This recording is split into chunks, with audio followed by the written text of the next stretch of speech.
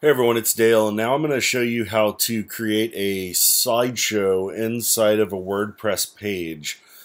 First thing you're going to need to do is you're going to need photos to upload to that slideshow. So I've already gone ahead and grabbed a bunch of the photos that I'm going to use.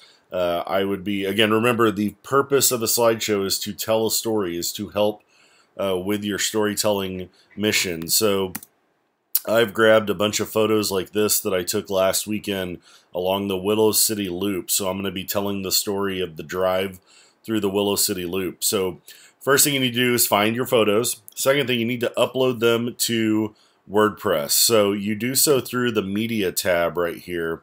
And all you'd have to do is click Add New, and you can either select your files or drag them all here. Now I've already done this, so if I click on Library here, you're going to see the file names are super long because I just grabbed them off my Facebook page really quickly. But you can see I already have 12 photos here that I'm going to be using for my slideshow. So once you have your photos uploaded, we're going to be putting that slideshow inside one of your pages. So whichever page you pick, that's your decision. I'm just going to randomly pick this fifth page. So I've gone to the Pages tab, and I now want to start editing this fifth page. So I click Edit on here, and now I have a blank slate with which to create content. So I could go in here and type up a little bit about, this past weekend I visited the famous Willow City Loop near Fredericksburg, Texas. It's a hotspot,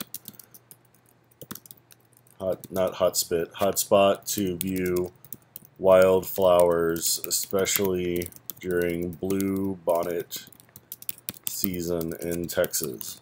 Okay, you would need a couple more paragraphs, right, if this was all that page was going to be about. So don't forget to add the proper amount of content. But now that I've at least introduced it, now I'm going to click on the Add Media button here, which is how you would add a photo. But instead of selecting just one photo, I'm going to go right here and click Create Gallery. It's going to bring up all of your options. So if you've uploaded other images for your site, which you hopefully have, you'll see everything here. But I want to go ahead and click the ones that I want. So I want to tell them in the order. So here is the first one, which would be the sign. And then we have these couple of shots. Then I saw this, and this, and this, and this, and this. And then I saw a bunch of cattle. And then finally it ended with the boot. So I go ahead and click Create a New Gallery. And now right here I have a couple of options. I can also drag and drop the order here if I wanted those to be in a different order. So first I'm going to change this to just 2 columns, which you have a lot of options on the page. This is going to affect how many pictures you have across one row. So I just want 2. I also want the file size to be medium because I don't want to link to anything. You can choose to link to the file where people can click on it and get the bigger file. You can do that, and by all means, I'm just going to click None, and then we'll come back in here and change that just so you see what to do. And then also, this is where you're going to be adding your captions. So you can see I already have one for the first one. This is the most famous spot where tons of people get out of the car and walk on private property despite warnings to avoid doing so. Okay, so I have a couple of captions. You would need to go in through the rest of these and add your captions. So if I click Insert Gallery, now WordPress does the work for me, and you can see the photo shows up in a 2-column or in 2 columns.